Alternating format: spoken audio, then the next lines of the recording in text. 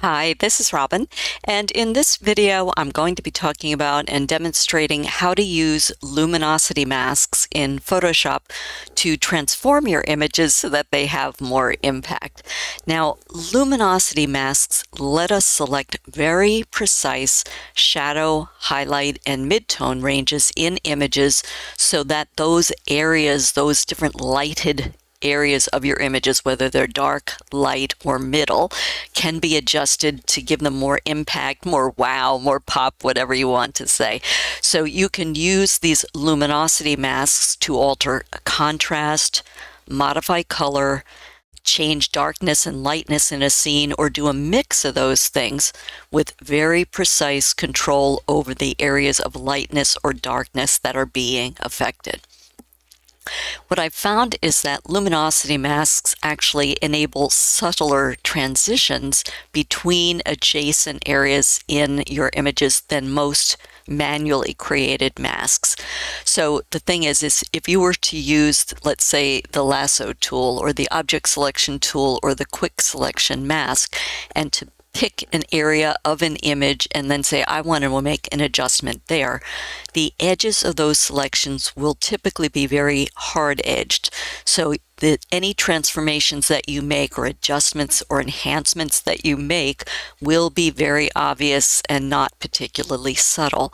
However, with the luminosity masks that we're going to be talking about in this video here, luminosity mask right there, they tend to feather the selection. The way they work, the mask works, is that they are auto-feathered and they have softened edges. So the transitions between areas that have been adjusted and those that haven't are more subtle, and even though the image gets more impact, it doesn't look as glaring as to where you've made the changes. Now, I've been talking about luminosity masks and saying that this video is about luminosity masks. If you aren't familiar with them, here, let's just quick look at this. A luminosity mask is a black and white version. So here's examples here of a image, and it's used as a mask on a layer in Photoshop. So for instance, over here on the right, this would be a typical layer, and let's say this is your thumbnail that would represent something like this. These masks, a single one of these masks would sit to the right of that in the mask area on the layer. So you are generating black and white versions of your image that can be used as masks to adjust specific parts of your images. Now, whatever is white in the mask is something that you can adjust. Whatever is black in the mask you can't adjust, and whatever appears in gray can be adjusted somewhat. So the tones and the levels of the grays will determine how much adjustment you can make. Now, if this feels overwhelming and you're a real new beginner to Photoshop, I just wanted to kind of give you a heads up right up front that this video is assuming a basic understanding of Photoshop masks and how they work. So I'll explain some things like I just did about the whites, the blacks, and the grays, but I'm not going to do it from a beginner standpoint. Okay, so hopefully just the way the walkthroughs are done, you'll be able to follow, and I'll try to explain as much as I can. Now, in this first video, I think I'm going to have to do this as two separate videos because there's a lot of different ways to approach luminosity masking. In this part one video, I'm going to demonstrate how to create and work with luminosity masks using a free plugin that is available through Adobe called the TK Lum-Mask Panel. Okay, and I might throughout this video abbreviate luminosity mask to just be Lum, which would be those first three letters, and mask. So if I call it a Lum mask, it's the same thing as luminosity mask as I go. This free plugin is a very fast way to work. It's considerably faster than how to create luminosity masks manually step by step. So I'm going to show you how to get the free plugin and add it to your Photoshop interface. And then in a separate video, in case you don't want to get the plugin or don't want to have this panel in your Photoshop, I will demonstrate how to create your own luminosity masks step by step. It is a much more time-consuming process, but if you want that option so you don't want and you do not want to use the plugin, then I'd like you to learn or be able to use that also. I do want to say right up front, I am not affiliated either with Adobe or the person whose Lum-Mask Panel plugin I'm going to be showing, and I don't get any kickbacks or anything like that. It's just something that I use, I like using. I find it really can add to my images and how they appear. So I just wanted to share it with you in one of these classes. Okay, so I'm going to show examples of how to use the luminosity mask that we create with the plugin. And I'm going to put, therefore, because there's multiple demos and explanations of where to find the plugins and things like that, I will put links to the start times for each topic that I cover in the description below the video. And that way, if you want to hop around between demos, or if you've already reviewed one part or want to take a break between demos, you can do that and then just go to the start of each main chapter or topic heading. Okay, so look below the video in the description for that. Also, one last housekeeping thing, so about subscribing. So if you've already subscribed to my channel, which is free, you're all set. If you are new to the channel and you'd like YouTube to notify you, I think I send you a single notification when I post new tutorial content, and you have not subscribed yet, then you can click on the subscribe button below the video and the black bell icon, and then you will get a single alert when there's new content. So with all that background on what luminosity masks are, these black and white versions of images, and we'll get right into where you can get the plugin panel that I'm going to be demonstrating in this video. So let me close this and move on to that. Okay, so let me make this a little bigger so you can read it more easily. Okay, so now to get the free TK Lum-Mask Panel, and the TK stands for Tony Kuyper, who is the guy who developed it. And again, I am not an affiliate of his. This is just something that I find useful and want to share. This TK Lum-Mask Panel is something that will help you auto-generate luminosity masks and very quickly create adjustment layers that you can work with the masks that are created. And so that's the focus of this video, is how to use that plugin and in different ways to use it. All right, so in order to get the panel and the plugin, you go up here to the windows here up at the top of the interface, Photoshop interface, click on Windows, come down to where it says Find Extensions on Exchange, and Exchange is Adobe Exchange. So I'm not going to do it because I don't want to go into my account, but you would click where it says, where I have the blue highlight here, to go into the Adobe Exchange. So I will just close that. When you go in, you will see a page and be shown a page that looks something like this. That's where you'll be taken. This is where all their different plugins are, okay? So when you get to the Adobe Exchange, just be sure that the app type that you're looking for is on plugins. And in the search bar, that's right over here on the left, you would only have to type in TK for Tony Kuyper. And make sure that it has Photoshop checked so you get the right plugin for the right tool. We're working with Photoshop here. So after you type TK, this is the kind of page that will come up, and this is the panel you're looking for right here. The product that you're working for is the TK Luminosity Mask. And you can see, look, it's getting 5-star rating, so it's very well regarded. It's not just something that I'm recommending. And best to me of all is it's free. So all you would have to do when you get to this page in the Adobe Exchange is click here, left click where I've got my green highlighter on the TK Luminosity Mask. That will take you to the full product page for this plugin. And I don't have a snip of that, but it'll be very intuitive what to do once you get there. So it will list the current release of the panel that's available, and it will also mention, Tony will mention there, what versions of Photoshop the panel is compatible with. So just be sure to check that. If you have an older version of Photoshop, you might want to check it just to be sure it's going to be compatible with the version that you are using. Now, I don't remember if it says it on that page or not, but two things to keep in mind. So first, luminosity masks work best if you have decent dynamic range in your image that you're going to be processing, meaning a nice pretty much full spectrum of tones from darks to lights, or close to a full spectrum of tones from darks to lights, because the whole benefit of the luminosity masking, as I said, is it can help you hone in on very selective luminance or lights in your images, or darks in your images. So you want enough variety that it will help you get to the very specific ranges of light or dark you want to affect in your image. The other thing to keep in mind is that the panel only works on 8 or 16-bit RGB images. So you need to keep that in mind and be sure that if it's not working, you can check that.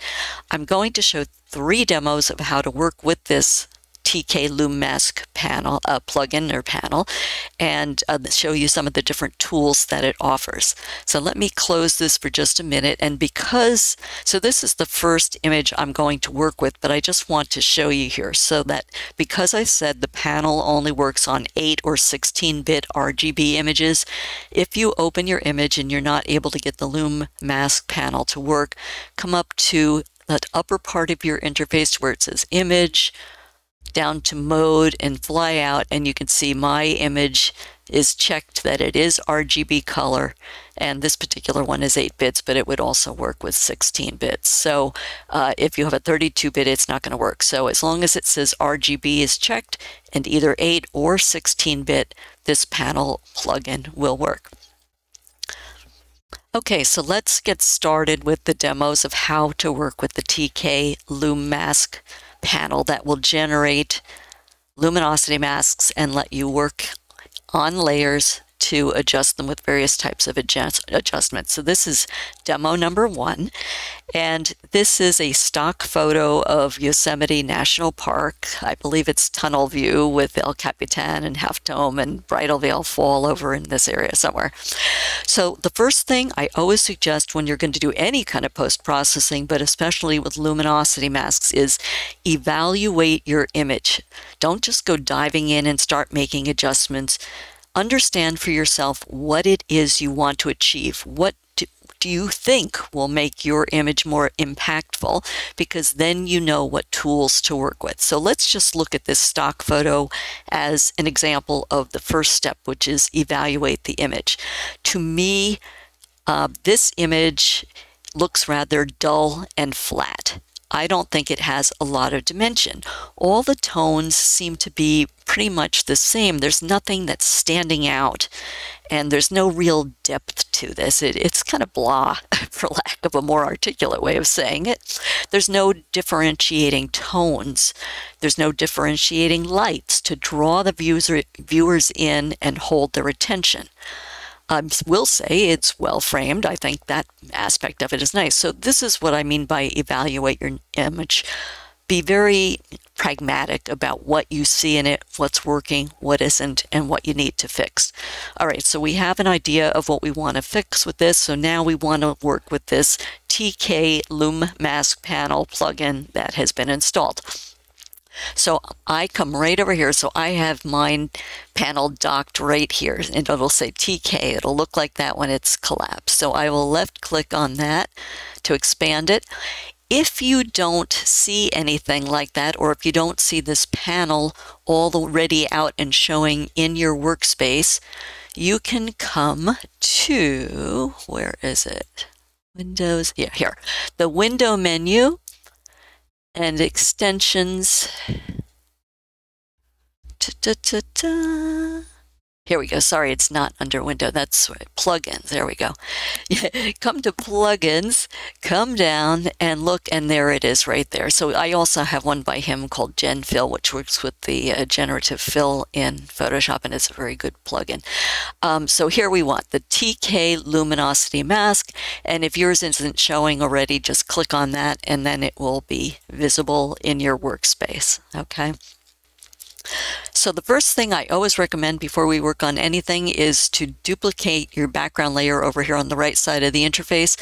So you can either in your layers panel, drag that to the bottom of the layers panel to the box with the plus, which is the add new layer icon and get a copy, or you can do a Control or Command J to jump a copy up, but work on a copy, not the original.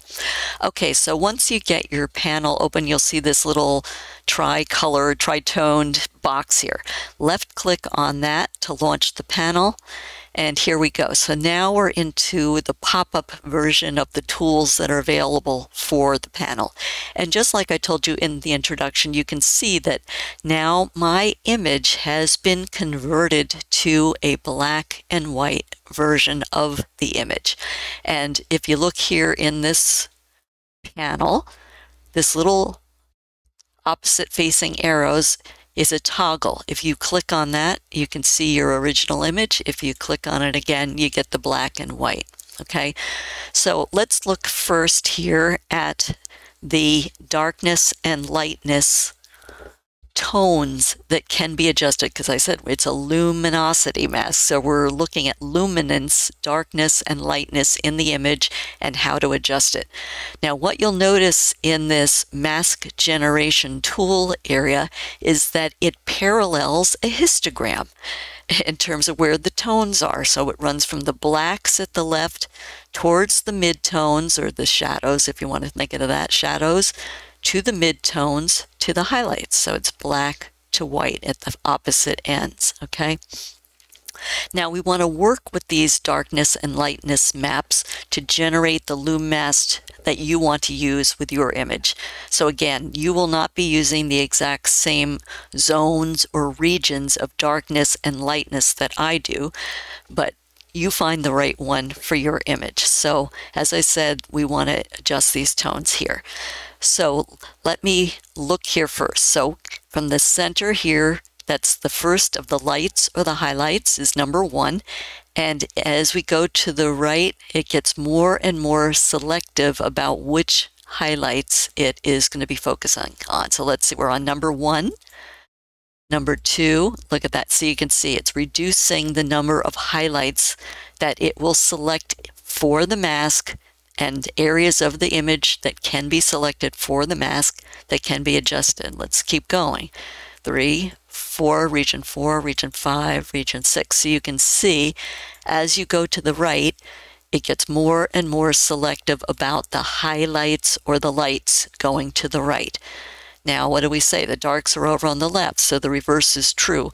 You'll work from 1 to 6, going from the most dark areas. So let me just show you again, so you'll see here the image, that's a dark area. All right.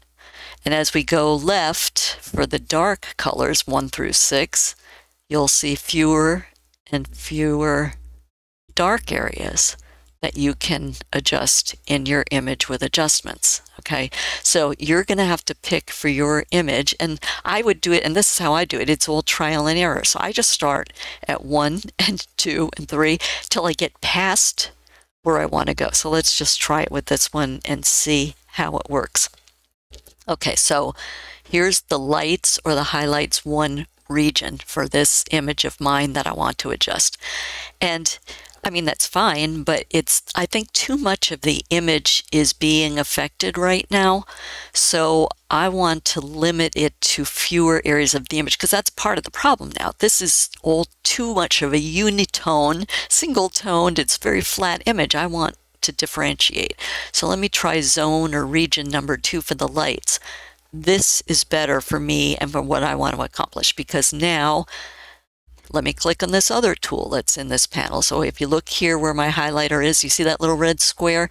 It's an overlay, and it too is a toggle. So if you left click on that, now you see with the overlay where in the image, which parts of your image will be affected by any adjustments you make. The more saturated the reds, the more adjustment impact there will be. The paler, and then when it gets to the pinks, the less adjustment impact there will be, okay? So this just helps you to visualize where you will be making adjustments. So you can left click on that again. As I said, it's a toggle. Okay, so this for me is good, and this is what I want to use as my luminosity mask. Now, as I said right up front in the introduction, you can adjust using different tools adjustment types, etc. So that's why after you decide on the type of luminosity mask that's being auto-generated for you in this area, by the way, these are the midtones, but we'll look at that later, okay? Then you can use any of these types of tools here as adjustment layers to apply this mask to. And sorry, I know this is complicated, but stick with me here. Now, each of these symbols, if you want to see what they are and see a brief description of what they are and how they're going to work, press and hold your Alt or Option key and then hover. Okay, so this icon here stands for curves. So if you want to use this mask on a curves layer, you would click on that icon. If you want to use that mask on a levels layer, adjustment layer, you'd click on this icon. If you want to use that mask on a brightness and contrast layer, you would click on this icon. If you want to adjust the hue and saturation of the white areas of this mask, you'd click on this. And if you want to use a photo filter, in other words, just to add some colors to the image, it's almost very close to, but different than a color lookup kind of an effect. You could use something like this photo filter. So rather than go through all of those different boxes, let me just pick one and show how it works. Now, the other thing that I want you to be aware of here is just look over here in the Layers panel at right for a moment. As soon as you open this panel, there will be two temporary layers here. Once you choose an output method that you want to use for your mask, they will converge into a single layer. So you'll see that in just a moment. If you change your mind and decide you do not want to work with a specific mask or a certain layer, or you just don't want to do the luminosity mask after all, click on this X to cancel. Don't just drag these layers to the trash can. Okay, so if you want to quit, just hit the X. But right now, I want to use this layer 2, level 2, region 2, whatever you want to call it, luminosity mask, and I want to work with brightness and contrast. So I'll click on that icon. So, all right, so now let's look over in the layers panel, and this will get more intuitive once we get through just one of these. So we've got a brightness and contrast layer added here because of this panel. And let me just show you, there's the Lum mask. That's the same one we saw in the tool. So it just puts it on the layer next to brightness and contrast. So now you work with this just like any other adjustment layer. So here we are in the Layers panel. In the Properties panel for that layer, yours might be just reversed locations of mine. So here's the properties that's associated with that. Then you can adjust your brightness, either lighter or darker, depending on your image. So I want mine to be a little brighter in this area. So I'm just going to click and start dragging until I see it. So you can watch the image because the numbers will be irrelevant to you since you're not working with this. But I'm pulling it to the right to make this a little bit brighter. Let's see how that's doing. All right, so I'm clicking the eye visibility on and off, and you can see. So it, as I said, it's making a subtle change, but it's giving more definition to that rock face there. Now, contrast, I don't like to personally crank up contrast. In fact, I tend to like to reduce it, which is what I'm going to do just a little bit, because I think it helps, especially when I've pushed the brightness up. I don't want to over define anything. So I pulled my contrast a little bit, just a very little bit to the left.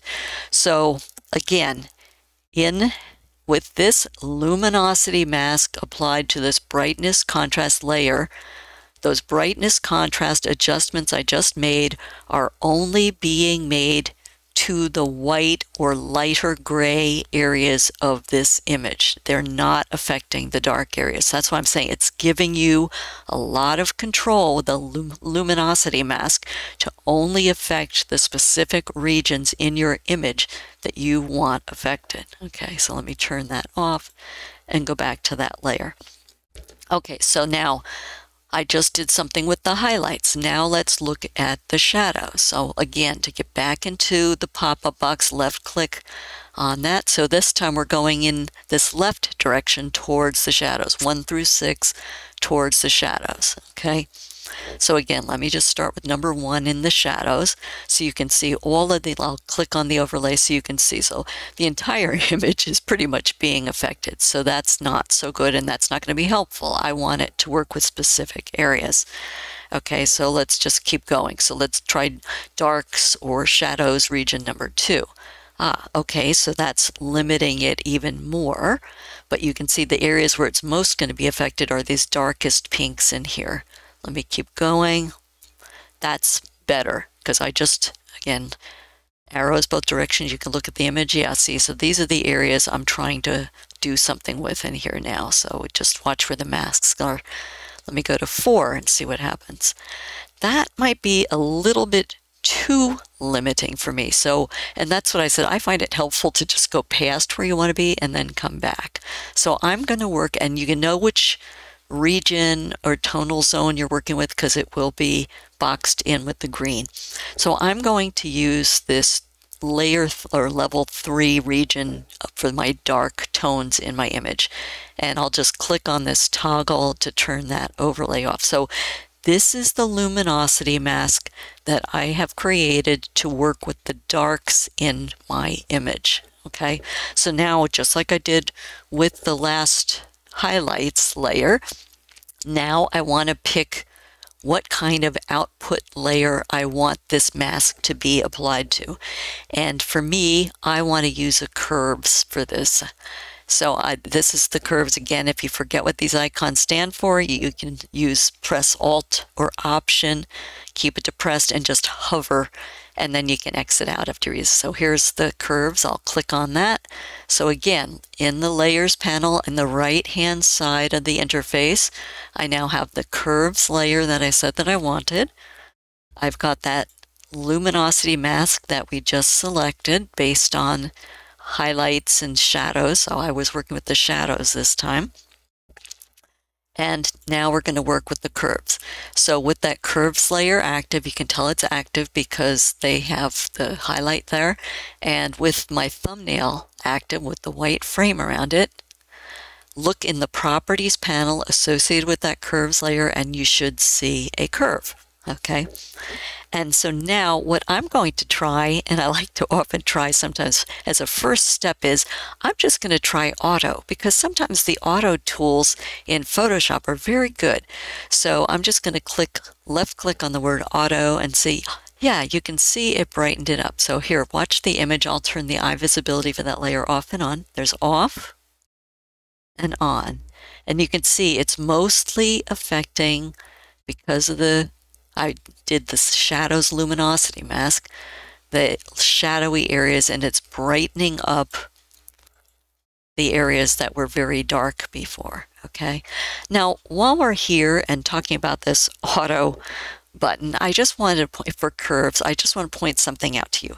So if you press on and hold Alt or Option and left click on that word auto, what will pop up are the algorithms that you can select to work with. And there's a variety of algorithms you can see listed here. I have my auto set so that when I click auto, it automatically enhances brightness and contrast.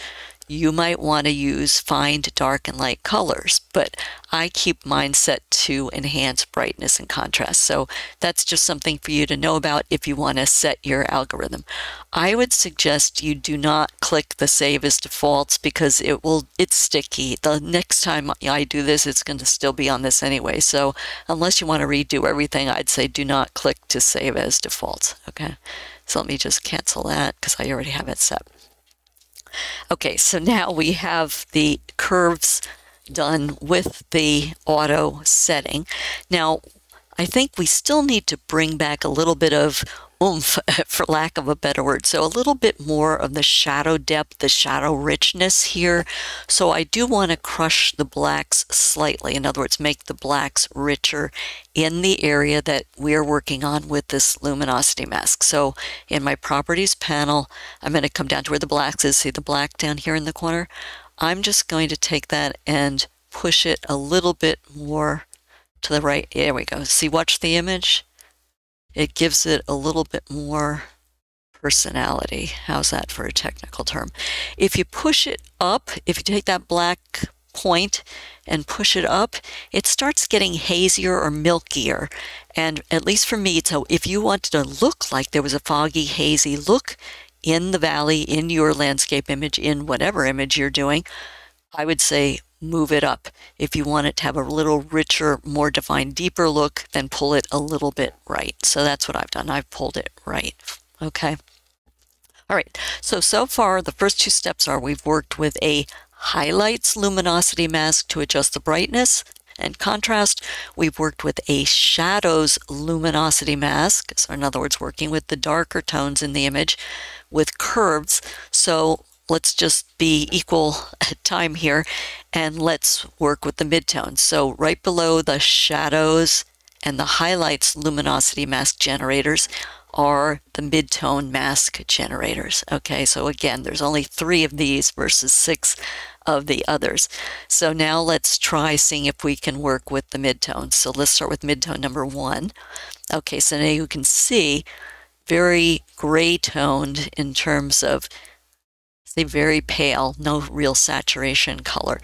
So as I said right up front, and if you're familiar with masks in Photoshop, blacks, you will do nothing. You can't adjust black. Black will hide. Whites will show or reveal information or content or adjustments, and gray will partially reveal. Okay. So let's see what the number 2 midtone mask will reveal in this image. Okay, so we've added, just look at the difference. So this is darker, so very little of the midtones will be adjusted, but there's some lightish gray. As we go to 2, a lot more lights are showing up. So that means that there can be a lot more adjustments handled with this mask. And then just let's go to midtones number 3, where so a lot of more white areas, so that means a lot more of the image can be affected. Okay, so I am, for my image and what I think I would like to do with this, going to stick with, and let me just again show you the overlay toggle. See, look at how saturated it is. So a lot of this image will be affected by using this midtones mask number 3. So now what I would like to do as the output for this mask is to work with a photo filter. And as I said, that's this little icon here. It looks like, see, a photo, you're taking a photo and there's a filter, so a camera with a filter. So I'm going to click on that. And so now we have generated a photo filter adjustment layer automatically with this plugin. This is why I like this plugin. And I realize it's sort of a lot of steps, but once you start using it, you'll see, oh my gosh, it is like so fast. And you can see that the mask is the exact same mask that we were shown for the midtones 3 there, okay? All right, so let me turn that off. Go over to the photo filter icon there. And so now what I would like to do is, when I think of things in a distance like this, I often think of lavenders, and I tend to like lavender colors in landscapes, and there's a little bit of a lavender here. So I want to use the photo filter with a lavender color. If you look down here at my properties panel where I'm focusing, to just kind of slightly add a hint of lavender to this scene where the light colors on the mask are. So to do that, with the photo filter adjustment layer active with the luminosity mask on it, go to the properties panel. Again, yours might be at the top for that. Click on this color swatch, and that brings up your color picker. And so for me, I want to come up here to the lavenders, and I want to come something, I don't know, I want to be enough where you can see it, but not too much. All right, so there I've picked the lavender color that I want to work with, and you can see right up here at the top that that's the color I selected, so you would click OK if you want to work with a photo filter. Now, we've got the color reflected here that was selected, so now the next thing you have to do is, in the properties panel, decide how much density. Like, do you want very little of the color showing, or do you want a lot? So watch, when I'm at the left, it's the original image. When I'm at the right, you can see how much of the color has been added. So if you want to do something like do a little bit of a color grading with that, or add a hint of a color to something to soften it up, or just add a little interest, you just do it to your taste. How much you want. Yeah, you can see that was very yellow. So I'm just trying to take a little bit of the yellow off, give it a little pinkier tone. Okay, I think that's enough for me. I mean, maybe it can be a little more just so you can see that I added it. Now, the other thing that you can do on that adjustment layer, if you do some kind of a photo filter work, is you can decide in your layers panel right across from where it says normal, there's a little pull down, whether you want to use a blend mode. And all you would have to do is just mouse over, just hover. I'm not clicking on anything. And you can see what the different effects are of the different blend modes and whether you want to use anything or not. Okay, so sometimes with luminosity masks, you might want to use a luminosity, but I'm just going to leave mine on normal and leave it at that. So I've tried to show you now here examples of how to generate luminosity masks for highlights, shadows, and midtones using this Lum-Mask panel. And we've been able to put those generated masks onto different adjustment layers: brightness and contrast, curves, and photo filter, all from within this plugin. So that's why I said it very fast, the way it works. As I said, I'm talking all through it and trying to go over and over to sort of hammer home what it is. But when you work with it, it's going to be very fast. Now, keep in mind here, let me just click again as if we wanted to do another one. Keep in mind, there is no law that says that you have to do what I just did and create a luminosity mask for highlights, a luminosity mask for shadows, and a luminosity mask for midtones. You can do multiple Lum masks for highlights, or multiples of the darks and the shadows, or multiples of midtones, or only one of them. So you just do and that's why I said analyze your image, see what needs adjusting, and only work with the one that you need. There's no need to do one of each just to be equitable, okay? Just do what's right for your image. So now the thing, and I'm going to cancel out of this because I don't want to do anything else here. The thing to keep in mind too is you don't have to only work with the luminosity masks, okay? So after they are just become another tool in your workflow. So let's say now you've done something like this, maybe you had a dark image. You could say, I still want to add a little more brightness to the overall image without working with specific areas that the luminosity masks would focus on.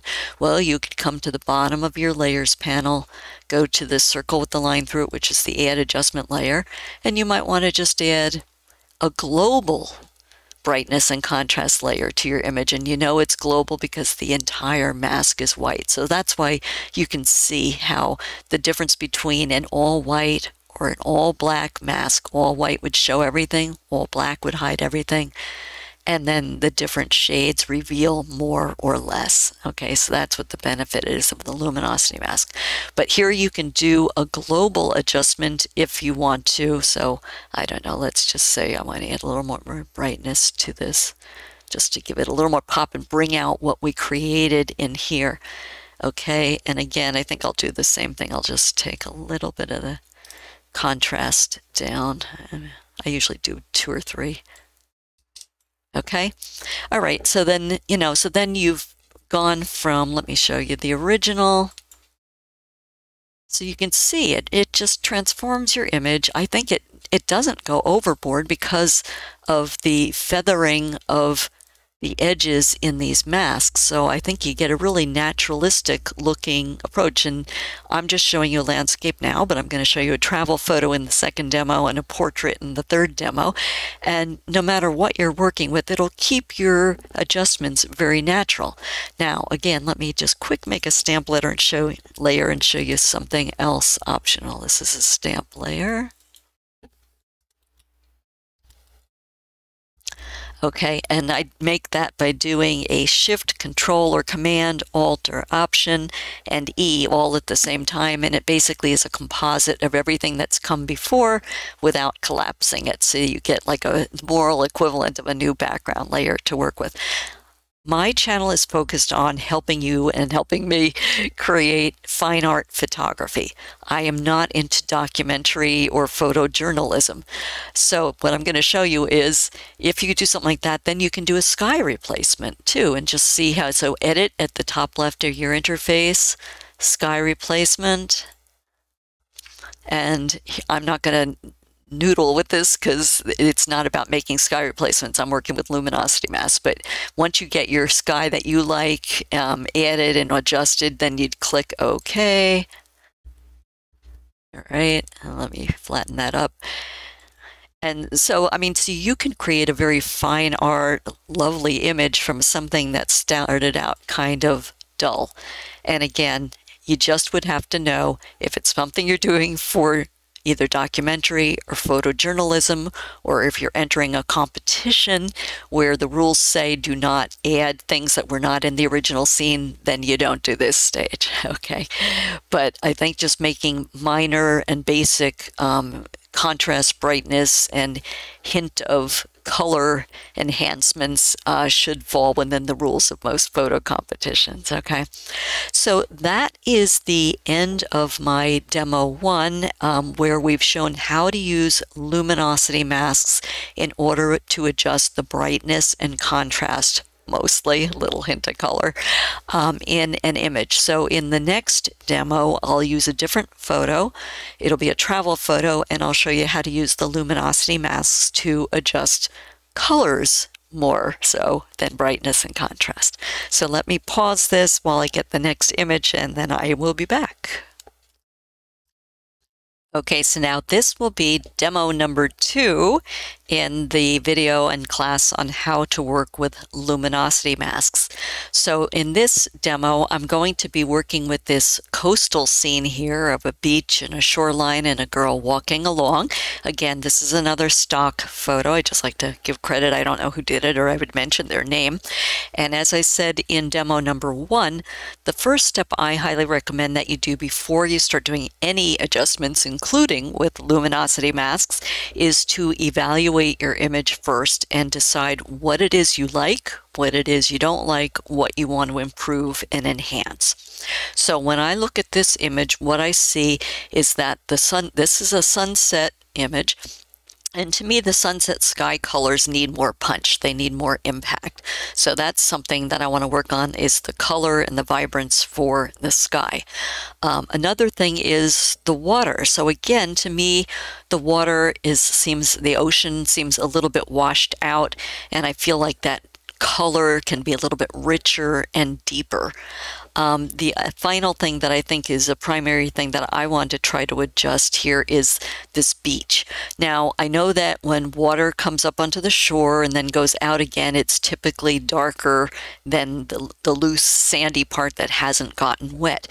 But what I'm finding just visually as a story is that I feel this is gaining too much attention here in the foreground and drawing my attention, and I want my attention drawn up in this area here where the real story is, and I want those areas to have more impact, and I want this to be played down and less saturation, less intensity. So that's sort of my, I guess, storyboard, as it will, if you will, for what I want to work on using the TK Luminosity Mask plugin panel with this image. Okay, so I am going to use the TK Lum-Mask Panel to generate masks and work with color, as I just said, in this image primarily. So with this background layer open in your layers panel, you can duplicate it either by dragging it to the add new layer icon, which is that box with the plus, or do a Control or Command J. Okay, and that will jump it up so that you have a copy. Okay, and I always recommend working with the copy. Okay, so now we want to, I already talked about in the previous demo, launching the TK Lum-Mask Panel if yours is not already open. And I showed you at the beginning of the video how to download and install that plugin from the Adobe Exchange. So here is my TK Lum-Mask Panel. I'm going to left click on that. And if yours is already open, then you're all ready to go. So to get to launch into the panel and open it up, you would left click on this tricolor box. And now we have the plugin interface with the pop-up that helps us generate the Lum masks for shadows from 1 through 6 to the left, highlights from 1 through 6 to the right, and midtones 1 through 3 in the middle, and then auto-generate a layer, an adjustment layer. Okay, so we're going to work with this now to change the colors. Okay, so let's start maybe with the watercolor here, because I said I wanted to make that a richer color. So given that this is real, and again, you can click on this opposite arrows to see the image. So to me, that water looks rather mid-tone-y to me. So let's start with this row here that does the midtones. I'm going to click on number 1 and see what it's affecting. And I can click on this red overlay to see, and that's very pale, so I don't know how much impact that's going to have. So let me just leave that overlay on and see what midtone region of luminosity is. Much better. Okay, so again, I want to work with my water, which is in here. So that is going to be better for me with midtones number 2 mask. Let me see what the number 3, oh no, all right, so this is too intense and too much of the image. So I'm going to back off, and for my image, and for yours, you might want to work with that. So you just have to decide for your image how much you want affected. But I'm going to work with the midtones mask number 2 or level 2, okay? Now, because I want to work with the color, then we come down to the output area that will generate the adjustment layer. And I want to work with a hue and saturation layer. So this is the hue and saturation icon. And again, if you didn't watch the first demo, or if it's been a while and you didn't see it, it's if you press Alt or Option and hover that over any of these, it'll tell you which adjustment layer will be generated. So this one is hues and saturations, and it'll give a description if you want to read through it when you have the time. So I'm going to left click on that, and now what I have generated is a hue and saturation adjustment layer, just like I said. So look at how fast this is. And the mask, the luminosity mask that was generated, was the same mask that we selected from in this mask generator here. Okay. So now I'm going to work with hue and saturation only on the tones that were the lighter tones, which should primarily encompass in the water area. Now, when I look at this, and again, so we've got that layer active, we've got the properties panel for that hue and saturation layer open. Yours might be at the top. When I look at the water, what I see is a cyan color. If you're not sure, you can use this little targeted adjustment tool. It looks like a finger pointing from inside the properties panel for hue and saturation, and just click where you want to make the adjustment, and then look at that. It'll pop it right in there. So that I was right, those are cyans. So I think what I would like to do for mine is, first of all, add a little bit more blue to the cyan, because I think that will make it a little bit richer looking in the first place. So I'm now in the properties panel for working with just the cyans to affect the water, so it shouldn't affect anything else that was in this mask that isn't a cyan color. And I'm just going to start dragging this and watching the image till I see a little bit more blue coming in there. I don't want to totally lose the cyans. Why don't I stay right about there? Okay, and now I want to increase the saturation, so I want that to be richer color too. So again, on the saturation slider, still in the hue and saturation properties, I'm going to start pulling that. And again, you will not be using these exact same numbers, so I'm just saying to make it more saturated, pull it to the right and decide for your image what you like the look of. I just keep watching the image and then I stop from time to time so that I see where I am. I think that's pretty good. Let's just see here. I'll turn the eye visibility off and on to see, yeah, so that's gotten a little bit more blue and a little bit more richness in it. And then because I do want it darker, then the third slider I'm going to go to is the lightness slider. And as you can see, if you want it darker, go to the left. If you want it lighter, go to the right. So I'm going to go left.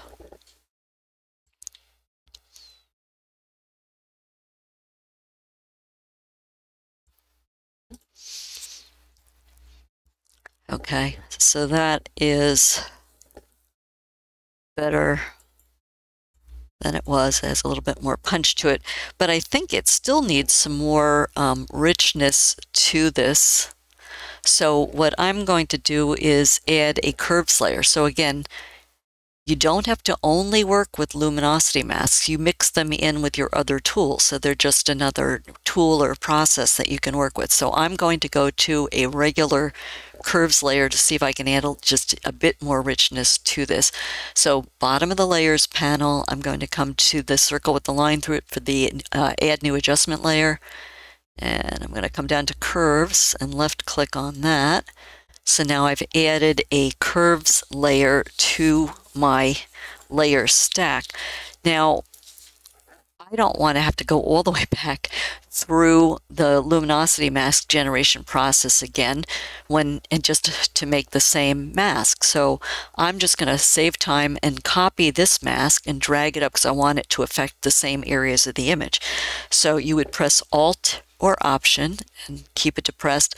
Left click on your luminosity mask, or any mask for that matter, that you want to copy, and just drag it up to the blank mask and release. And it'll say replace layer mask, and you say yes. So now we've got the same exact luminosity mask that we can reuse, but this time we didn't have to go all through that process of choosing a mask and choosing an output. We can just choose an adjustment layer and copy the mask to save time, okay?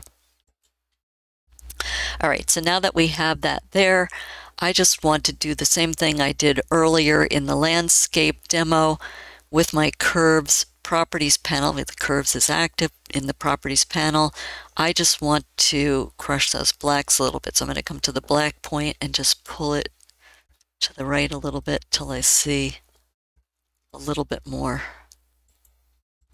Yeah, there we go. So look at that. So there's no adjustment.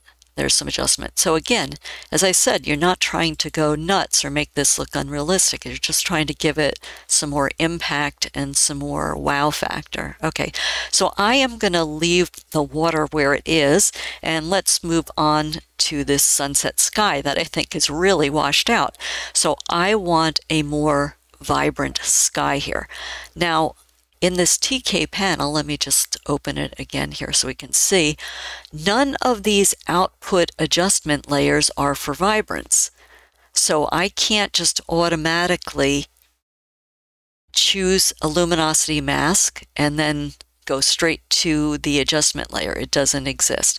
So what I am going to do is, whoops, first I'm going to cancel out. So if I want to cancel that. Okay, so I'm going to go to the bottom of the layers panel again, to the add new adjustment layer, because I want to add vibrance to that sky, and choose, I'm going to choose for mine a vibrance adjustment layer. All right, so now we've got that there. Okay, it's added that new vibrance adjustment layer.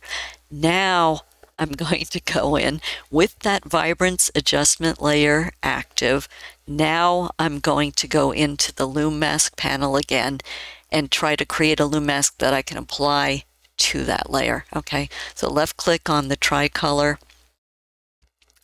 And again, this is a sky, so it's bright, so I'm going to work with the highlights. So again, 1 through 6, and all you have to do to see whether it's affecting the shadows or the highlights is look at this tonal histogram in a way behind here to see where it is. So I'll start with number 1 for the highlights and see if that's going to do it for me. And that's too much. This is still too much. Is going to be affected in this image. That's not bad. All right, so I'm going to work with that. So again, looking at my image, just trying to decide here. No, that's too much, so I have to go to 3. Looking at the image, so if we click on the double-headed arrows there, you can see the image. We've got some blues in here among the pinks. So that is the areas that we're seeing that are more mid-tone is the blues, and the pinks will be affected most where it's a lighter color. All right, so once you have your Lum-Mask selected and you want to apply it to an already existing layer, in my case it's the vibrance layer, then you come down to this output layer and you click on this little icon right here. And what does it look like? It looks just like this, the lock with the mask. So this is the apply button to apply that luminosity mask that we're seeing right here to this layer. And there we go. So let me just show you, we've transferred that mask onto that vibrance layer by hitting the apply. Okay. So again, you're using this luminosity mask plugin just to generate the mask that's going to become what's used to make adjustments on a layer. All right. So now that I have that vibrance layer there, what do I want to do? I'm going to, with that highlighted, I'm going to come to the properties panel, and in the properties panel you see you can adjust either vibrance or saturation or both. So for mine, I'm going to start with the vibrance because typically I'd say go with vibrance because it's not going to do as overreaching or overly done colors as saturation. Saturation alters colors. Vibrance tries to just enhance what's there.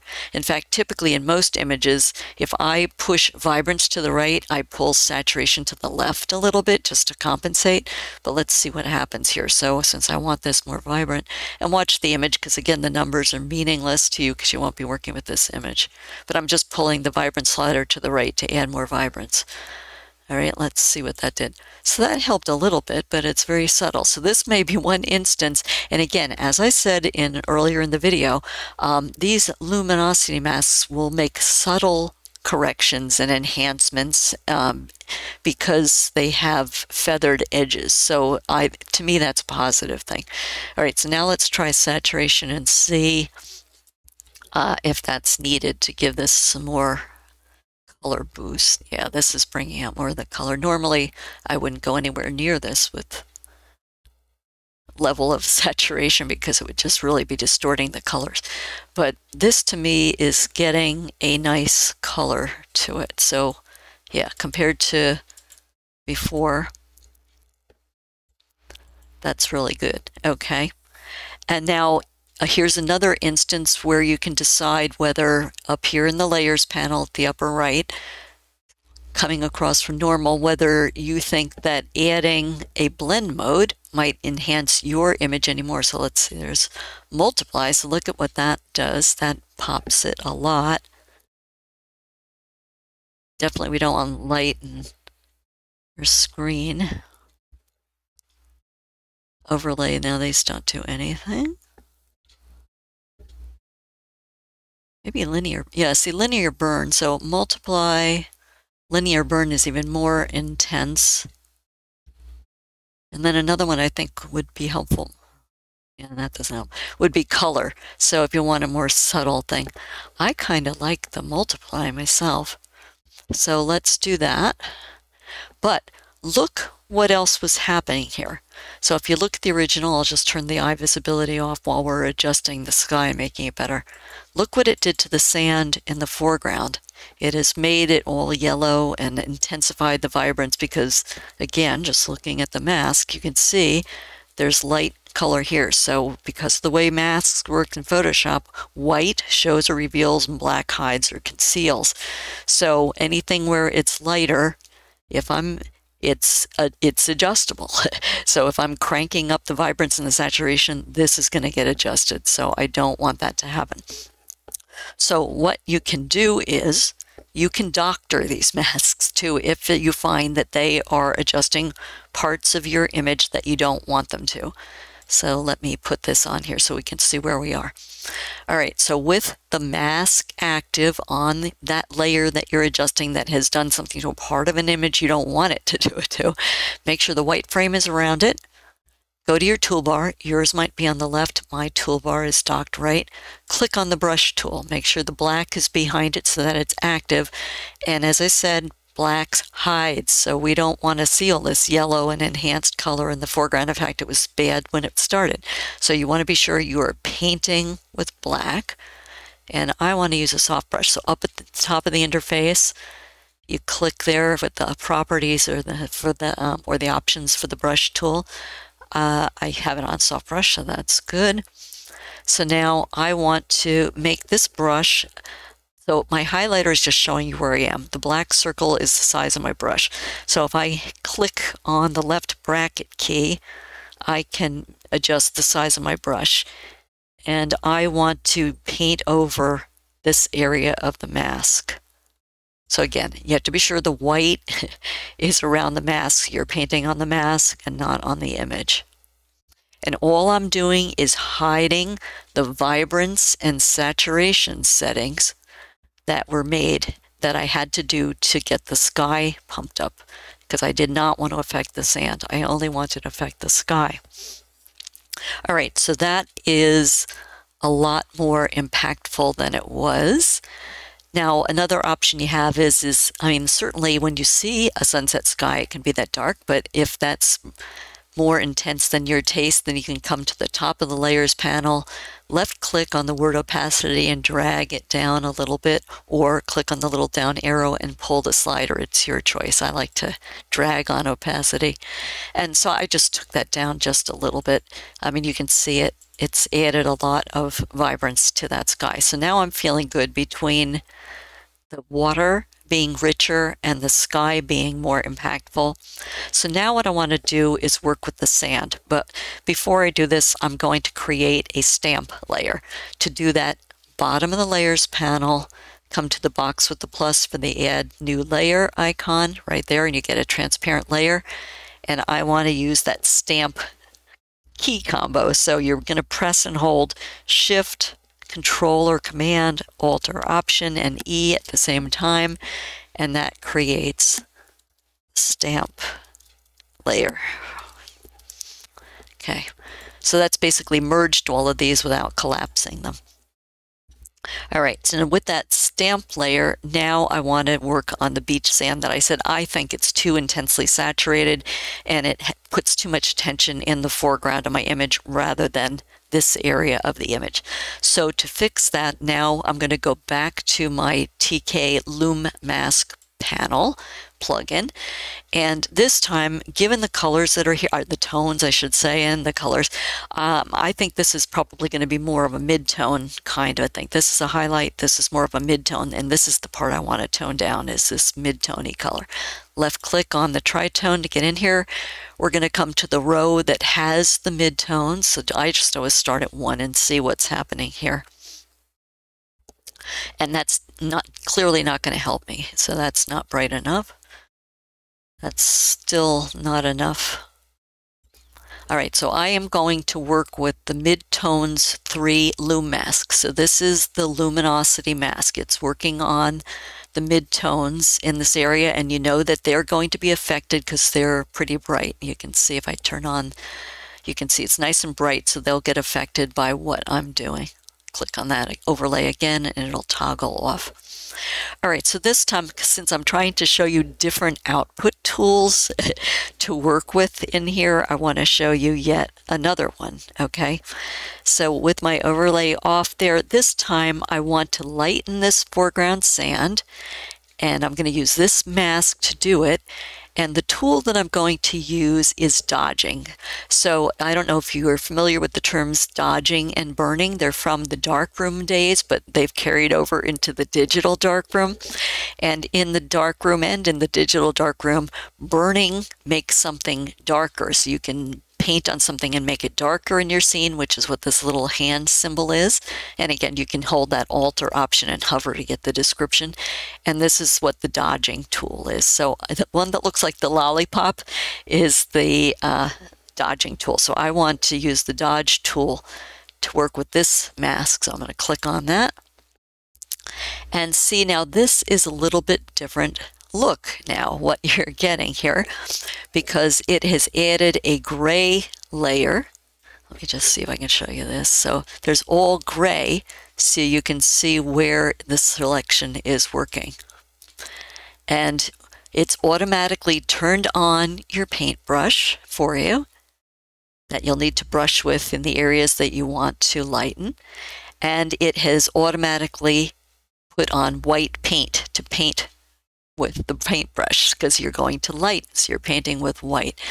So the thing that I like to do is when I'm painting with something like this, again, with the brush tool active, I come up to the options for that brush tool and I look and I want to be painting with a soft brush here. Okay, so I change that to a soft brush. Just click anywhere up here to close that box. And I want to lessen the opacity and the flow because I don't want to take this down too much. I just want it to be a subtle lightening. So I'm going to left click on the word opacity just like I did a moment ago and drag. And usually I would bring this to around the 30 to 35% area. Yeah, somewhere in there, 34. Okay, that's good enough. And then I also want to lower the flow because what flow does is it builds up gradually. So if you have it 100%, it's laying down your color at full force. If you lower the flow, it will only apply the color at the percent you choose and let you build that color up gradually. So what I like to do is to reduce the flow to about 20 to 25%. Okay, let me leave it at 20 and see how this goes. Okay, so again, now I'm trying to use this brush with white to lighten up this darker sandy area. So I'm going to left bracket or right bracket to make bigger and paint in this area here. Do you see the difference? So watch here because this is more yellowy and darker. As I go over it with the paintbrush and dodging it, it's getting lighter. Okay, so now it's still a little bit darker than the foreground. So now if I press Alt Option and click on the eye icon, you can see that I've only affected this one area and lightened that one area where the sand is. Okay, so that is good. So I'm going to turn off that mask with a Control or Command D. I'm going to shrink that down, and so you can see, look at what we've done here. And if for yours, if you've dodged something and it is a little bit too much, it's gone too far, then you can, again, in the Layers panel at upper right, with that layer active, left click on the word opacity and just reduce it a little bit. So you get a hint.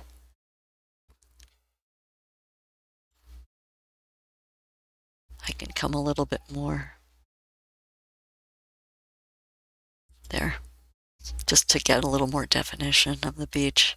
Yeah, see, now to me, this is where I want it to be because there is some differentiation, some textural sense here, but the bulk of the interest is in this area here, which is where the story is. And let me just put this back to my neutral. And so this is the end of the demo here. So let's just see of what we were able to accomplish using these luminosity masks. So these three here and this one here were all based on this TK Lum-Mask Panel. So let me just do it before and an after. And again, you can see, at least to me, it's keeping it subtle. It's not like a crunchy HDR image or something like that. It's just enhancing what is there in a natural way. This looks like, at least to me, something that could have come out of camera. And I think it's just in a more impactful version of what the original shot was. So that is the end of my second demo, and this was using luminosity masks to work with and adjust color in your image. So I'm going to pause again and bring up the final image for the final demo, and that will be again working with some darkness and lightness of a portrait image, just to show you that different genres of images can be, and photos can be used when you're working with luminosity masks. So here, let me just pause. Okay, so now this will be demo number 3, working with luminosity masks using the TK Lum-Mask Panel. And again, this is a stock photo that I'm going to use just to show that you can certainly work with portraits as well. And as I said in demo 1 and 2, and I think is important for you to think about with your images whenever you're doing any kind of post-processing, is first step, just step back, look at it, and say to yourself, what is it that you see? What is working? What isn't? What needs to be enhanced or fixed? And so with this, even though it's a stock photo, I feel perfectly at liberty to critique it. So this image to me is dark, and it has a very strong yellow cast to it. So I am guessing that something was off with the white balance when the photographer captured this. So I think that needs correcting too. To me, it's just like the Yosemite image in the sense that it lacks definition. It's just kind of flat, and it needs more contrast. And I'd like to try to give it a more editorial or more of a punchy kind of commercial look, for lack of a better term, for description on that. So what I want to do is start using luminosity masks to see what we can do, and then we might need to mix in some other Photoshop native tools as well, just as part of the workflow. So to work on the image, again, first thing, duplicate the background. So in the layers panel, either drag it to the box with the plus for the new layer icon to duplicate it, or click on the bottom layer, the background layer, with a Control or Command J to jump that duplicate copy up. All right, then we want to start working with our TK Lum-Mask plugin panel. So if yours is not already open, then either click on that or go to your plugins and make sure that you have it active from there. Click on this tricolor box to launch the interface, and you immediately get taken into the panel, part of the panel that lets you generate the luminosity mask. So this is the first luminosity mask here that we're going to use. So for me, looking at her image, and let me just, this, if you haven't seen my other 2 videos, first 2 demos, then this is a toggle. So you can toggle to see your original image. So if I look at this original image, to me, these look like midtones on her skin. So I need to brighten up her face and hands because of the darkness in this image. That's where I'm going to start. And definitely they seem more mid-tone, and the hair seems more mid-tone than like the whites of her eyes and some of these other bright areas. So I am going to work with the mid-tones. Let me put this back to the luminosity mask so I see what I'm working with. And I just always like to work from 1 through 6 or 1 through 3, depending on what. So the midtones is this row here. Okay, so this is not going to help me because this is not going to adjust very much as a gray. It's a little better, but her face needs a lot of brightening. So let's just see what 3 will do. There we go. Okay. So now you can see as a mask with all this white, this is what's going to be adjustable once it's on a layer in the layers panel. Okay, so this is going to become the mask for the adjustment. And I said I want to make it brighter because this is a pretty dark image. So once I've selected my luminosity mask that I want generated, then I come down to this output area here, and I want to work with brightness. The little sun is the brightness icon. And if you haven't seen or forget from watching or pausing after watching the other demos, you can press Alt or Option and hover over any of these icons, and it'll tell you not only what it is, but how it works. So this is brightness. Click on that and look in the layers panel. That has helped us generate a brightness and contrast adjustment layer with a luminosity mask that looks just like, so it's exactly the mask that I wanted on that layer. Okay, so now we can add some more brightness to her because she is very dark. So with the brightness and contrast adjustment layer active, go to your properties panel. Yours might be at the top, mine's at the bottom, and make sure that you can see the sliders for brightness and contrast. And I'm going to push it to the right to increase the brightness.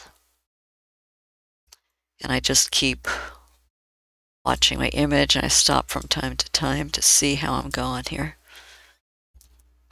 That's pretty good, actually. I think I'll leave it there. And then the contrast, I typically, if I crank up the brightness, I take contrast down a little bit, just a touch. So I usually just do it around -2 or -3, so I will leave that there. Okay, so that has helped brighten up her face significantly using this luminosity mask. Okay, it's working on the lights, the darks, and the image. So the next thing I want to work on is, it's bothering me that she's so yellow. So again, I want to lessen this yellow cast, probably from wrong white balance, with a hue and saturation layer. So I want to come to the bottom of the layers panel, to the add new adjustment layer icon, that circle with the line, and I'm going to come down to where it says hue and saturation and left click that. And again, you might not need to do this in yours, but it's just to let you see that you can alternate between working with a luminosity mask and just going straight to adjustment layers and doing other adjustments in your image. Okay, so now what I want to do is, since this is predominantly what's striking me as very yellow, I want to use this same luminosity mask again, all right? So rather than going through this whole process all over again, I'm just going to copy this mask to this layer. So I'm going to press Alt or Option, left click on that luminosity mask and drag it up to this hue and saturation layer and release. It'll say replace, so you say yes. So now you've got the exact same mask, and you didn't have to go through all those steps again using the plugin. As fast as it is, this was faster to me to just reuse the mask. Okay, so now with that hue and saturation, we tried to lessen the yellow colors in her face and hands. So click on here, and we can click on her face. Let's see, so we can use this targeted adjustment tool, which is the hand with the finger pointing, and just click if you're not sure entirely what color it might be. To me, this was obviously yellows. Then if you just know it's a color, you can click on that little down arrow and pick your color, or else you can use that targeted adjustment tool to select the color. But we want to lessen the yellows in here. So I want to reduce the saturation of those yellows. So in that properties panel, I want to go to the saturation slider, pull it to the left to make it less saturated.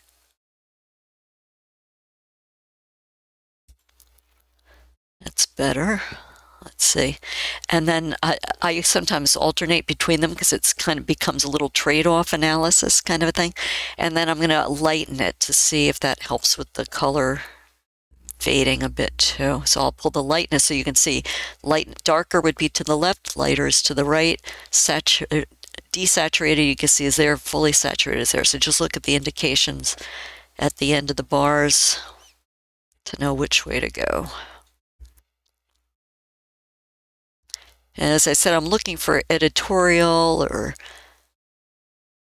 commercial, so you can go with a little bit brighter desaturated face, and with fashion you can really go with a desaturated face. Okay, so I'm going to leave mine there. Now what I'm noticing, so let me just click the visibility on and off. So we have done some pretty good getting rid of the yellow tones in that image, so using the luminosity mask. So we've brightened her up and we have lessened the yellow. So that's using the same luminosity mask. So that to me is progress. But now what I'm noticing is that when I zoom in closer on her, I don't know if you can see it, so let me zoom in a little bit. I look in people, when I see photos that other people have taken, so I don't know what the setup was, I look in their eyes for the catch lights because it'll usually tell me what the lighting is or where things are. It looks to me, at least as far as I can tell in the quality of this image, that there's a window here. So, and there might be some kind of a light at about a 25-degree angle, 30-degree angle over here. So this window light is casting a very harsh shadow on this side of her face, and it's a real demarc, and it's kind of blowing out the highlights. It's blowing out the highlights on her hand, and either a reflector, but it looks to me like there's a light over there, because you can see something is casting light from over there too. So those seem a little bright relative to her skin tone. So what I would like to try to do, let me make this a little bigger, so I can see it better, is try to temper these harsh highlights a little bit from the lighting and see if we can soften the transitions between the highlights from the exterior light to her face. So again, I'm going to go to the Loom mask, and I'm going to work with the highlights because that's what's bright on her face here is the highlights. So we're going to work with the highlights, which is the 1 through 6 to the right here. And all you have to do if you forget it is just think of this as like a histogram behind her, and the shadows are to the left, and the highlights are to the right, and the midtones in the middle. So if we want to work with highlights, we would start with number 1 through 6 in this direction. Okay, so that's on number 1. Let's see what number 2 does. So that's sort of focusing there, but these are still light enough they might be affected. What about number? Here we go. Okay, this is better. So let me see if I can spread this out so we can see a little better. So this mask seems to be really hitting the region where these highlights are. I want to work on what happens with 4. Oh, no. So that, all right, so we're getting too dark. So that's what happens. You get past where you want, you come back. So let me just do the toggle overlay to see. Yeah, so this is good. I don't need it affecting the background, but the areas where the light is hitting either from natural light or artificial light that I want to adjust are in that area. So let's stay with the number 3 lights luminosity mask. And I want to adjust it subtly. So I think maybe a curve would be the best output adjustment layer. So keep that active, click on the output layer that you want, which in my case is a curve. And now we've generated a curves adjustment layer with this luminosity mask that we selected here.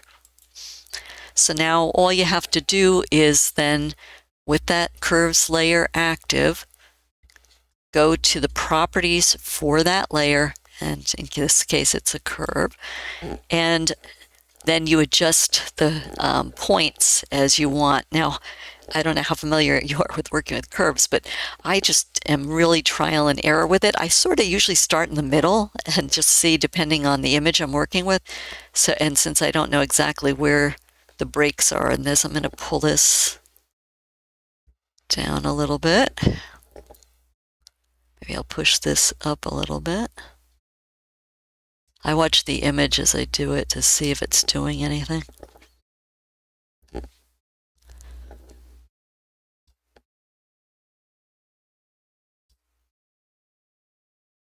Yeah, so that's blending a little bit more there.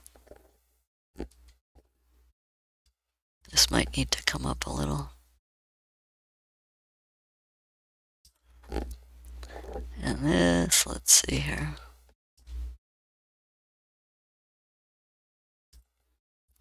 Is this doing anything?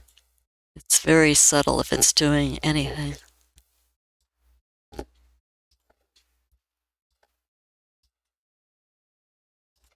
Come down, maybe I'm too close to it to see what's happening. All right, so let me, as I said, it's trial and error.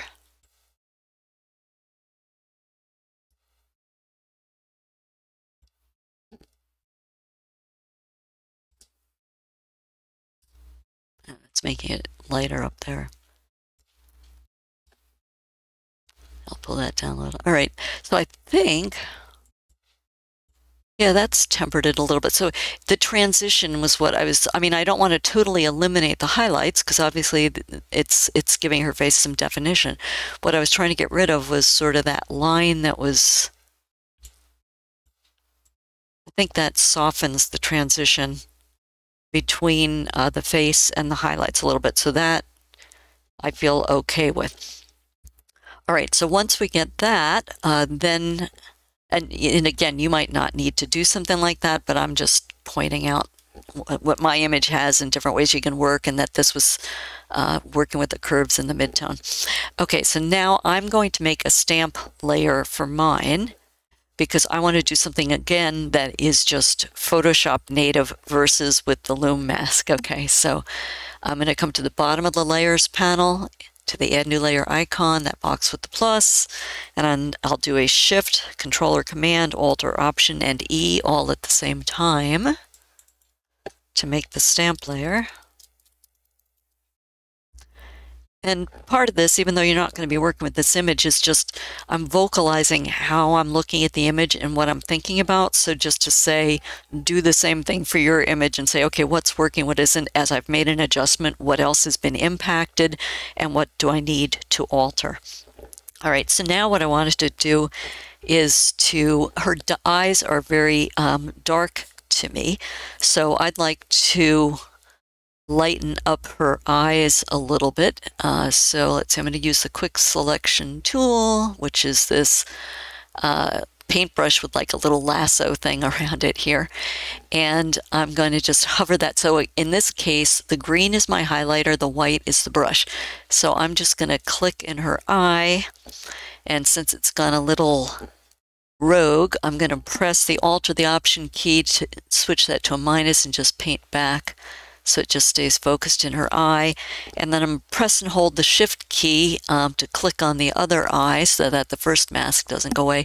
And I'm not going to worry about it too much going up into her eyelid. I just want to give you the idea because you're not working with this exact image anyway. So now what I want to do with that selection of her eyes active, and I'm going to go back to my neutral tool here, is at the bottom of the layers panel, I'm going to add a levels adjustment layer. So circle with the line through it, come down to where it says levels, click, and I've got a levels. And again, so I've got the mask with just her eyes. Now, I want to soften that up so this is what I was talking about. So I just made that selection. You can see how hard-edged that is. These luminosity masks are doing just what I'm going to do now, which is in the properties panel, feathering the edges. And so they're doing that feathering for you automatically, which is such a nice thing in this. And that's what helps keep your adjustments look natural, because whatever is adjacent, it's sort of blending in gradually, okay? All right, so we're working with her eyes with the levels. So I want to maybe just do a hint of dark so we don't lose all the dark. Maybe that's too much. Keep it around 1. All right, and then we're going to work with the midtones.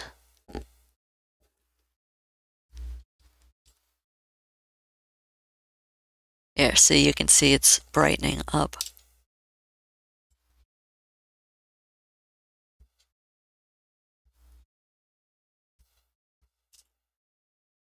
All right, I'll leave it there. And then the highlights.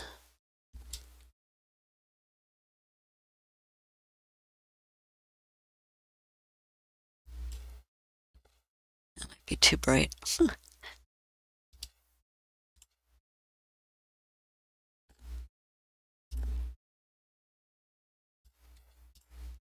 right, I feel pretty good about that, so let's see. Yeah, so that opened up her eyes. And again, if you're doing it, be more careful about your masks because this is opening up. But since this is about luminosity masking and not about whatever, take the time you need for yours to make the masks right. Okay, so the point of doing this is to say that the luminosity masks do not have to be part of every single step of your process. You can definitely use other tools in the process. Okay, so now that I'm looking at this image, let me just go back to the original one, see how I'm doing. So this is a lot better than it was. It maybe could use a little bit of brightening, global brightening, let's just see. So bottom of the layers panel, I can always delete it if it's not right. Add adjustment layer, brightness and contrast. And let's see if we add a little bit of brightness. Yeah, that helps a little bit, I think. And I want to not wash her out too much. This is a case where I might add a little bit of contrast. Yeah, it needed that extra global pop of brightness. Okay, so that really helped. Okay, so now I'm going to do another stamp layer because I want to change directions again, because I'd like to see if I can try to bring out more details in her sweater here. So let's, bottom of the layers panel, add new layer icon, the box with the plus, Shift, Control or Command, Alt or Option, and E to do this stamp layer. Oops, helps if your fingers are in the right places. Okay, so now what I want to do is, I can just tell, having worked with this Lum-Mask tool and this plugin, that even if I go to choose a shadows Lum-Mask, if I try to go work with any of these output layers or adjustment layers, however you want to refer to them, I'm going to end up with this sweater looking either very milky, or else I'm still not going to get very good details. I wanted to try to bring out a little bit more of the details. To me, this sweater has a little hint of green in it, so I'm hoping that maybe bring out the green, or at least there was something in the room that was reflecting green, because I'm at least seeing green in there. So I'm trying to open up some of the details, but I don't want it to get hazy or milky, and I would like some details. And I just know from working with this panel that the Lum-Mask is not going to help me achieve that. So I'm going to cancel out of this by clicking the X, and I'm going to use a different method. So let me just subtract that down, minimize that down. I'm going to try using the object selection tool from the toolbar. Again, yours might be left. It's the box with the arrow going into it. Make sure that the black is highlighted. And I'm just going to trace around the area loosely where her sweater, her dark sweater is. And I go outside the image and just let the dots connect, and then Photoshop is thinking. Okay, so now it's selected. And I will just reduce this a little bit so it stays focused on her sweater.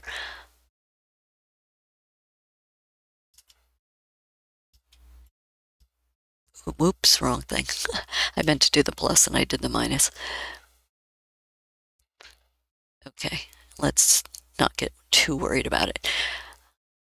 There we go. All right, so now we have a selection around the dark part of her sweater. So I want to convert this selection and this layer to a smart object, because I want to go in and use image adjustments, shadows and highlights. But shadows and highlights over here, there is no equivalent tool to this over in the adjustment layers. This tool is, in Photoshop terms, it's destructive. Once you make changes, you can't go back. It changes the pixels in your image. So what I like to do before going into this image adjustments, shadows and highlights, is to convert my launch layer, I'm calling this the launch layer, to a smart object, because by doing that, I'll be able to go back in and tweak my settings. It will give you flexibility if you want to use shadows and highlights adjustments to make this a smart object first. So right-click in the empty space over here, come down on that menu to convert to smart object, left-click on that, And what it's done, it added a little icon there. Can you see that? That wasn't, it looked like that before. So now it's got the little icon that tells you that this is stamp layer is now a smart object. So now I'm going to go back to image adjustments, down to the flyout where it says shadows and highlights, and I'm going to left click on that, and you get this pop-up box that lets you adjust shadows and highlights. And since this is definitely shadow, that's what we want to do. So since we're not adjusting highlights, I'm just going to push all my highlight settings, which is this center area, to the left, because I'm not working with highlights, I'm working with shadows. Just to point things out, if you're not familiar with the shadows and highlights, I have it set to preview. I keep it set to show more options so that we see all of these different sliders. So if you want to work with it that way, then you can set yours that way too. All right, so the main thing I want to do is adjust these shadows and open them up. So you can see, even with the default settings, we've gotten to a little bit more look of some of the details here. We can see that it looks like it is a green sweater. So I just move these around experimentally. So there's nothing I can say, go to this number or go to that number. So I just want to see if I do the amount of opening of the shadows, what happens here. All right, let me start with that there. What does tone? Oh, so that'll make it a little richer. Yeah, I like that better. It's a little bit too much light, because I want the attention on her face, but yeah, let me leave it there. And then the radius, I don't know. I'll have to do that experimentally too. So that's how much it will affect. I say, okay. Let me leave it there. All right, and then, as I said, we're skipping highlights because we're working with shadows. So then the next thing, we'd come down to this adjustments category, and color is essentially saturation. So this slider affects saturation. So you can decide if you want to adjust that or not. So I don't know, let's say if I want it to maybe be a little more green, I can push that up a little bit. All right, so that it doesn't look like, is that green or isn't that green? It sort of says it's a dark green. And then the midtones, let's see if we can do anything to affect the details anymore with the midtones, because there are midtones in there as well.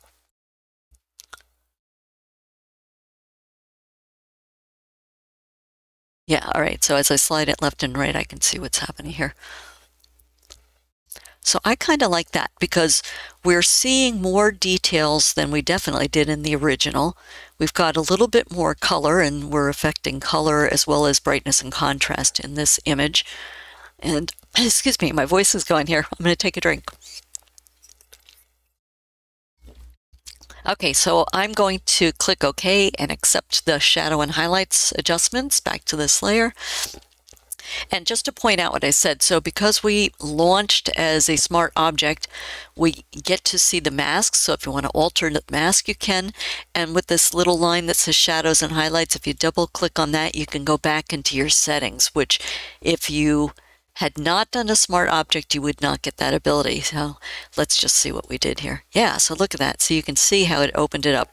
Now, I mean, if that's too much, you can, again, Layers panel right across from where it says normal, you can left click and lessen the opacity a little bit.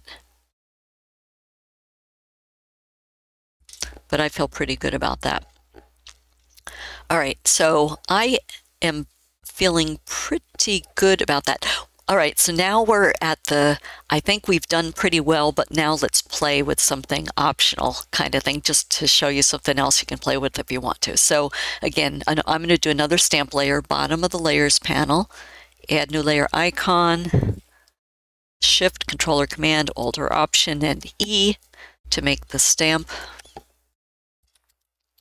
layer.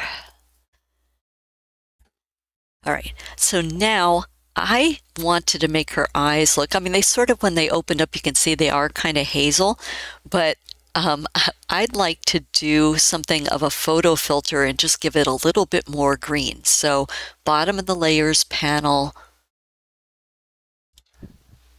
find photo filter, here we go, photo filter. And I'm going to reuse this mask that I created here of her eyes. So Alt or Option, left click on that and just keep Alt or Option depressed, drag it up and release, replace, yes. So now I am looking for a green color just to kind of give her eyes a little green to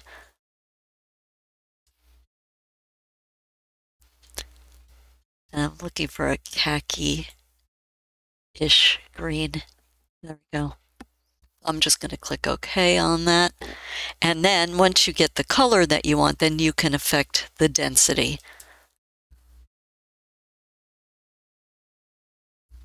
To see how green you want it to be. Let me.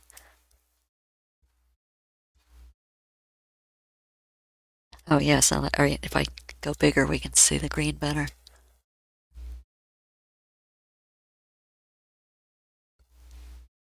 So it's adding some green in there. Okay, so I'm gonna leave it at that level. Because I like, and again, this is pretty intense. So I'll take it down just a little bit. All right, so I think that is where I want to be with this. So this is the final demo of working with luminosity masks, interweaving them with other native Photoshop tools to work on the luminosity, the brights and darks and midtones of your images to make tonal corrections to add impact. So let me just see the before and the after. And again, as I said, I was going for sort of a commercial or editorial look with this. Now, granted, if somebody was doing full retouching for this, which this video isn't about, there are different things you could do with her skin and stuff too, with either with frequency separation or whatever, but that's beyond the scope of this video. So I think we've done pretty well from the original to the final image here. So in summary, the luminosity mask adjustments can help make your images more attention-grabbing, more impactful. They can create or correct problems in your image, but they do so and help you do so in a subtle, not overworked looking way by letting you pick selected image areas based on darkness or lightness, in other words, shadows and highlights, and it can do so with those very softened, feathered edges of the masks. It's a very targeted adjustments that you can make, which I think is fabulous versus big global sweeping adjustments. So in this part 1 workshop, I showed you how to work with this free, let me click on it here, TK Lum-Mask plugin that you can get from the Adobe Exchange. I showed you how to get it and how to install it, and then I've showed you 3 different demos of how to work with it and how it auto-generates not only luminosity masks based on your choice of highlight, shadow, or midtone regions, but then it also will generate adjustment layers for you much quicker than if you were to manually create luminosity masks. And that's a very long process, so I will show that in another video if you want to work with that versus the panel. But I'd say just experiment with luminosity masks. It's definitely useful, as you can see, with different genres of photography, whether it's landscapes, portraits, travel, commercial, wedding, whatever it is that you're doing. But it's like anything, you know, it seemed like there was a lot of steps here to go through. So the more you work with these luminosity masks, the more intuitive you'll become about which masks will work best for you in the darks, the lights, the midtones, and which adjustments will work best using that mask to help you achieve your photo goals. So take care and be patient working with this. It's one of the more difficult kinds of tools to work with. Take care.